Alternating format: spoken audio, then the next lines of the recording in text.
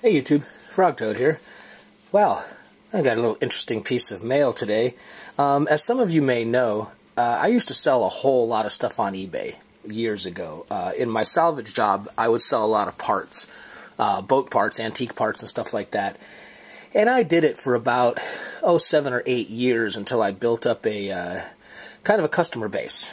So I don't use eBay a whole lot anymore, and part of that reason was that their rules changed, and for me, being a seller, just, man, got to be too much of a drag.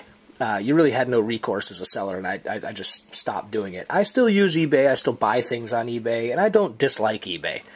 But for me, it just stopped working. Well, about, I don't know, 8 or 9 months ago, I got an email from eBay that there was a class action suit about overcharging and things like that. And they asked us to join. It's like, hey, what the heck, right? No problem. So it's not like they don't have all the information on eBay that I gave them anyway, so I signed up for the suit. And I had completely forgotten about it. Yeah, no big deal.